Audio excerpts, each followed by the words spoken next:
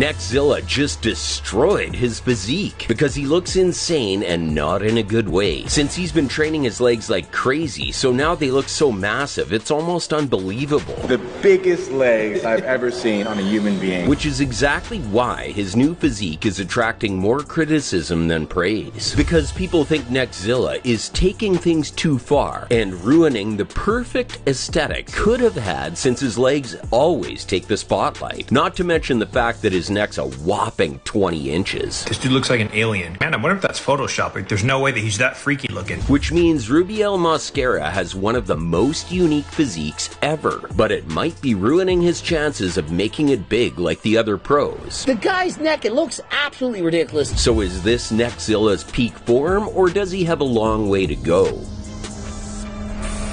It's easy to see why people pile up on Rubiel, since he's got quads that would put the pros to shame. That kind of stuff isn't as impressive when you're swimming with the big sharks. In fact, it's more of a hindrance for Neckzilla, given how it ruins the balance of his physique. Pretty much every part of his physique is pretty insane. So the back is humongous, the traps, the arms, the hamstrings, even the calves are humongous. Pretty much everything's pretty jacked. However, he's been getting mixed reviews. Bro, skip leg day, please. You're a future Mr. Olympia champ for sure. They're not ready for those quads. But the guy's just so massive, he even makes Larry Wheels look like the younger brother. So a lot of people are wondering whether the backlash over his cartoonish physique is the real reason he suddenly pulled out of the Arnold Expo 2024. However, the real story's even worse, since apparently nobody financially supported Neckzilla to go to the expo. I'm gonna vouch for him to be here in America, but I'm not gonna pay my own money to make it all happen. So his sponsor didn't want him to come here to compete? It's just not paid. That's all I gotta say. Which means Rubiel missed out on some important experience and prep right before he starts his journey for Mr. Olympia 2024. Although a lot of people think he's got a shot at winning, even Larry Wheels sees the potential. Soon to be on the Olympia stage, I'm sure, with a physique like this.